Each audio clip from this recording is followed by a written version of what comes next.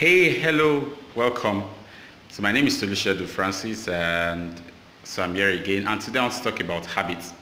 So what does the word habit mean? So the word habit is gotten from the Latin word habitus, habitus, Habitus, which means condition.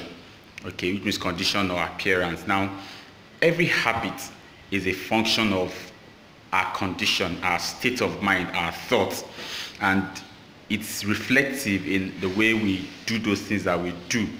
Okay, and I'm very sure that nobody wants his or her life to be weighed down by the appearance of any habit whatsoever. Everybody wants to live in a way that you are up there in everything that you do. All right, and when these habits show up, they have a way of weighing us down. Now I am talking about negative habits.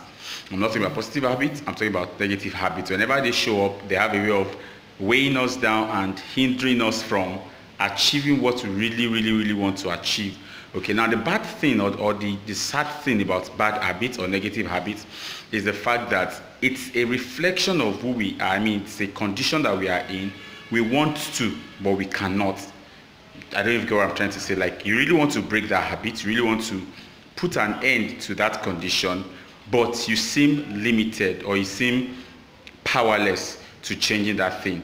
That is what every habit does. So if you have a positive habit, okay, it's a condition that you are in, all right? And if anybody tells you to stop, you ask questions of why should I stop? Okay, so when you have a negative habit or a bad habit, it's the same thing. You know that you have this condition.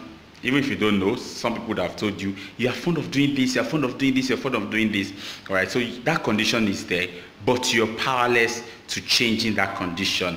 And that is where the stigma, or that is where the stronghold is. So for you to be able to break off any habit, you must first of all understand that there's a need for you to change your mind. There's a need for you to change your thoughts. There's a need for you to change your condition. Sometimes you may not be able to do this alone. Okay, you may not be able to do this on your own. It might require the help of a professional, a therapist or a counselor, right? Do not hesitate to seek one. The bad thing about habits, like I said earlier, negative habits, is that they weigh you down. So I challenge you today to get out there and ensure that every condition that you are in that is hindering your growth, hindering your movement, hindering your progress, either upward or forward, needs to be dealt with. Seek that help that you need to seek today before it's too late.